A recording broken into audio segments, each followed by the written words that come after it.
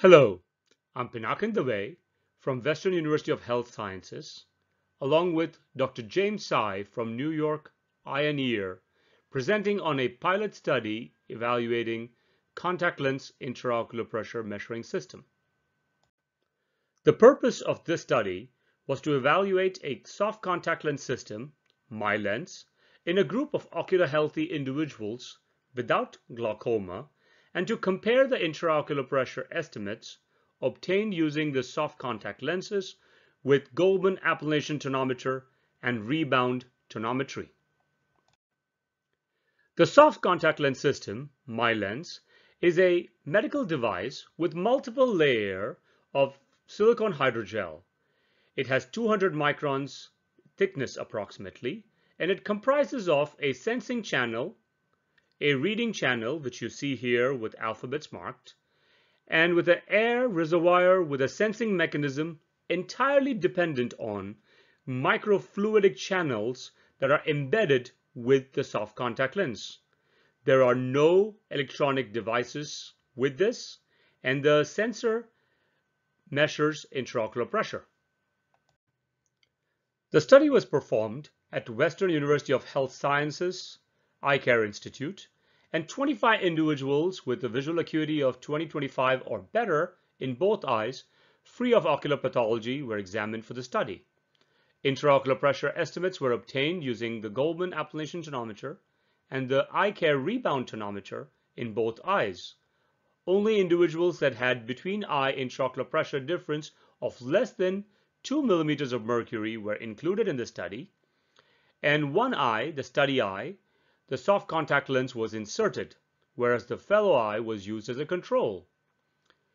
The intraocular pressure was measured hourly on the fellow eye using both the Goldmann tonometer as well as the rebound tonometry. After 2 hours, participants were given oral acetazolamide, 250 milligram, and then the change in intraocular pressure was measured every 30 minutes in the fellow eye for the next 2 hours. At a 4-hour time period, the contact lens was removed and intraocular pressure was measured both in the study eye and the fellow eye, and the cornea was evaluated for integrity using sodium fluorescein. We find that the intraocular pressure estimates of MyLens soft contact lens device correlates very well with Goldmann appellation tonometer and the eye care tonometer in the study eye, with a Pearson correlation coefficient of 77% to 78%. It also correlates quite nicely with the fellow eye values that were measured. 78% of MyLens IOP values were within plus or minus 2 millimeters of mercury of Goldmann appellation tonometer, and 70% of MyLens IOPs were within plus or minus 2 millimeters of mercury of eye care rebound tonometer. Here's an example of a patient that was followed up over time. You can see these light blue dots were the MyLens values and how they change over time for a 4-hour period. So here you see that the intraocular pressure is nicely tracked with the MyLens and compares quite nicely with the Goldmann values obtained as well as the eye care tonometer value obtained. When the patients were given oral acetazolamide, the pressure is decreased, which again is tracked very well by the MyLens system.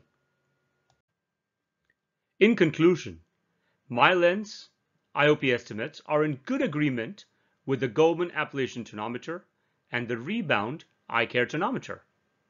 It can be safely worn with no major adverse events for a period of 4 hours, and the IOP estimates match that of Goldmann and rebound tonometer.